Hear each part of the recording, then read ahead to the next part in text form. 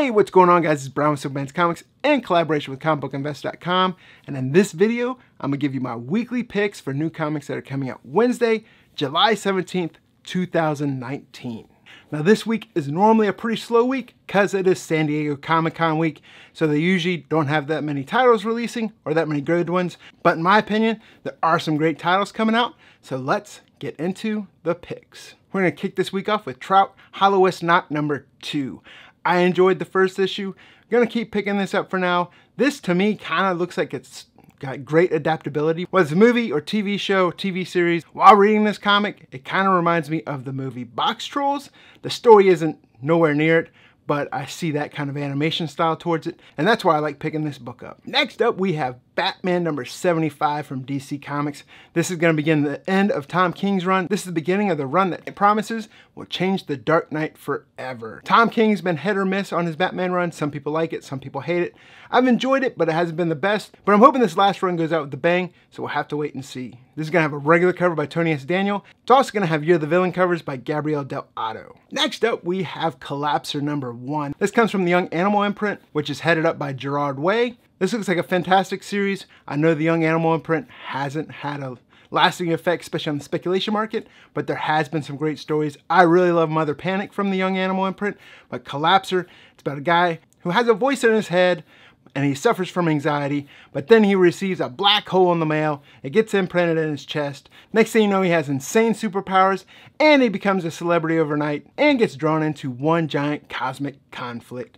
That alone, I'm definitely picking it up, at least through the first few issues. Justice League 28. This is leading us to a new Justice and Legion of Doom war. It's gonna have a regular cover by Jim Chong and a regular price variant by Terry and Rachel Dodson. Teen Titans number 32. Lobo has Crush, and Crush thinks it's the perfect opportunity to ask him about the identity of her mother. This is gonna have a regular cover by Giuseppe Camuncoli, as well as a regular price variant by Alex Garner. I've been picking up the Garner variants, love those the most. I think they're gonna make a great set when it's all completed, so I'm gonna keep going with that cover. Superman's pal, Jimmy Olsen. That's right, this series makes its return, but I don't see this doing that much, especially since it's a mini-series, but there is a reason why I have it in this video. There's two covers for it, regular cover by Steve Lieber, but what I really like on this is the regular price variant by Ben Oliver. Love the art on it, so that's why I'm picking it up. Elvira, Mistress of the Dark number 7. Dynamite's famous for having a lot of covers, but there's only one cover I'm liking on this, and that is the Incentive Virgin variant by Lucio Perillo. Perillo has a huge following. I don't see this comic doing that much, but if you are a Perillo collector, this is one cover that you probably want in your collection, so that's why I have it in this video. Vampirella Magazine number 1. This is a replica edition of the 1969 Vampirella number 1.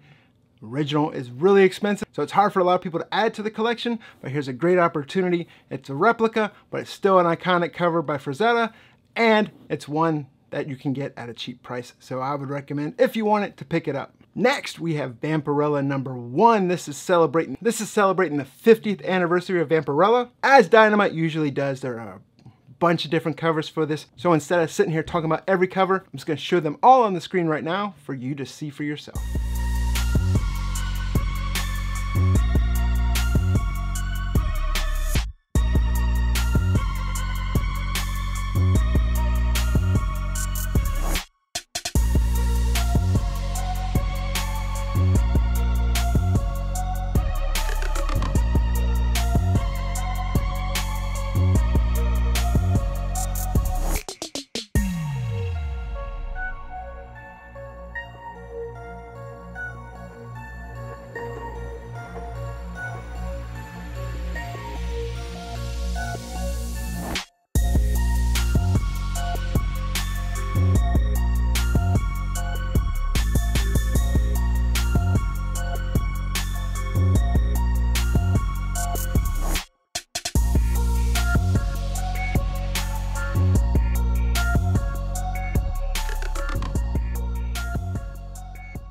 So there you have it, those are all the covers for it. I have a couple favorites, one being the Joe Jusko. Really love that cover. Always a fan of Alex Ross, so I like that cover as well. But my favorite out of all of them is that 1 in 100 Incentive, the Frank Frazetta art.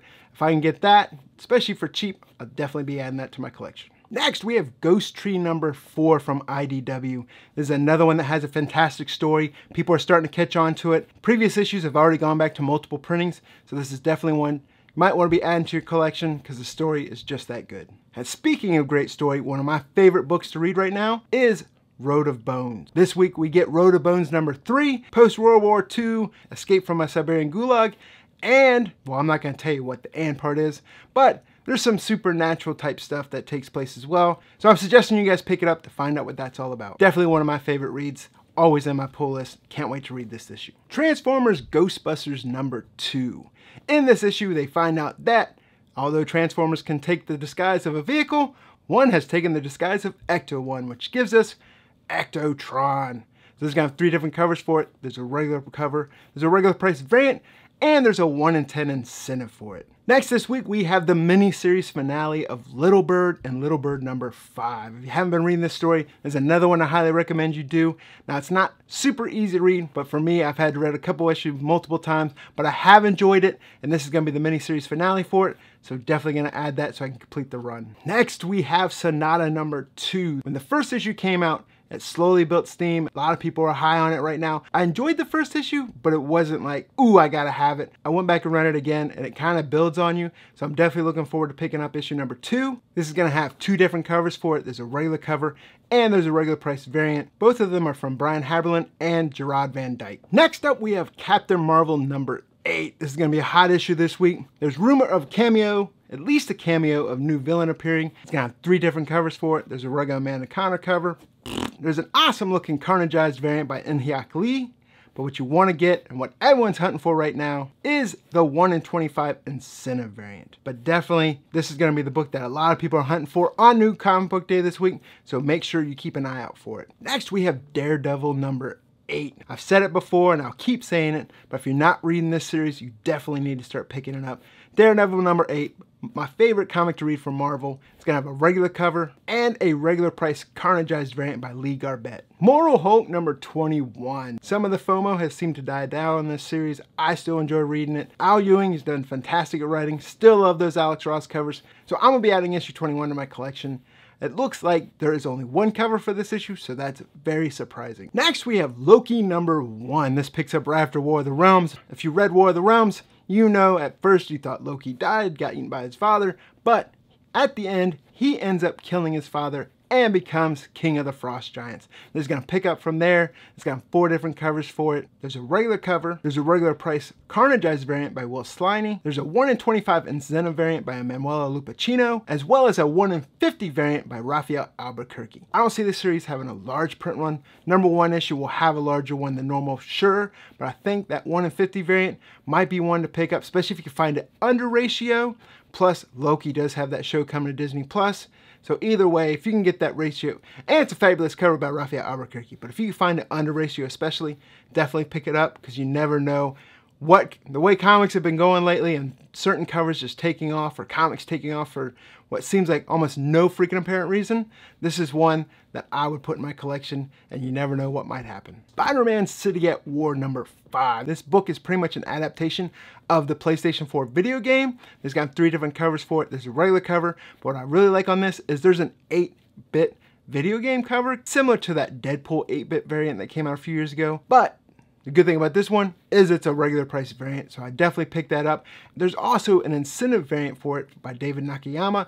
Great cover, really like that, but if I can only get one of them, I'm definitely picking up that 8-bit variant because that's just got nostalgia written all over it. Next, we have Silver Surfer Black number 2. Written by the Midas Touch himself, Donny Cates. This is going to have 3 different covers for it as well. There's a regular cover by Tradd Moore. There's a regular price variant by Ron Lim, as well as a gorgeous 1 in 25 incentive variant by Marcos Martin.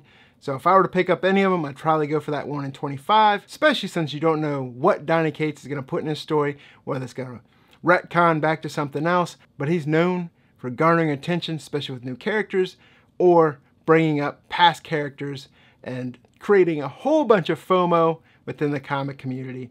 So definitely pick up Silver Surfer Black, and if you can, get that 1 in 25 incentive variant. Next up, we have Faithless number 4. This comes from Boom Studios.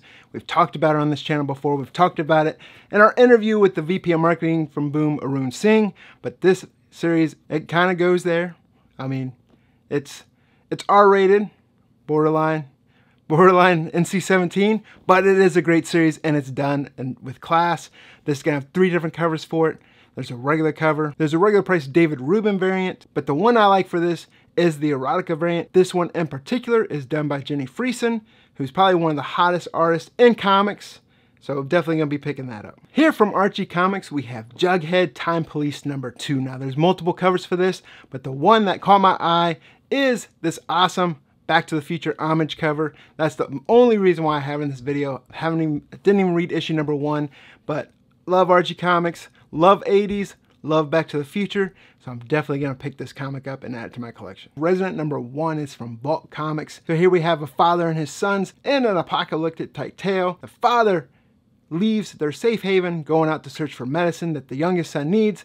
They become separated, and the story takes place of them trying to get reunited in an apocalyptic environment. Sounds like a great read, and this is gonna have 2 covers for it. There's a regular cover by Alejandro Aragon, as well as a Vault Vintage homage variant by Nathan Gooden and Tim Daniel. Also from Vault this week, we have Sera and the Royal Stars #1. This looks like another great story. It's gonna have 3 different covers for it. There's a regular Audrey Mott cover. There's also a regular price Vault Vintage homage to their own book, Heathen, as well as a Vault Vintage homage variant to Supergirl. All 3 of those covers look great. Not sure which one I'll pick up, but there's also a comicbookinvest.com exclusive variant, limited to 250 copies, and it's available on comicbookinvest.com right now, and there's a link in the description of this video, so make sure you check that out. Next, we have X Liefeld's #1. This comes from Keen Spot Comics. It's a parody on Rob Liefeld himself, as you can imagine. And it's gonna have 6 different covers for it. There's a regular cover, there's a regular price Sam Beck variant, a regular price Kent variant, a regular price Chris Kimple variant, a regular price Blank variant, as well as an incentive variant by Rob Pochak. So there you have it. Those are my picks for new comic books that are coming out Wednesday, July 17th, 2019.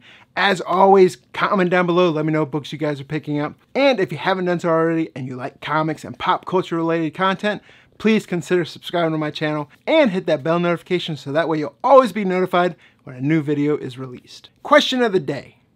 If you could have one superpower, what would it be? This is Brian with Superman's Comics in collaboration with comicbookinvest.com, and I'll see you guys next week.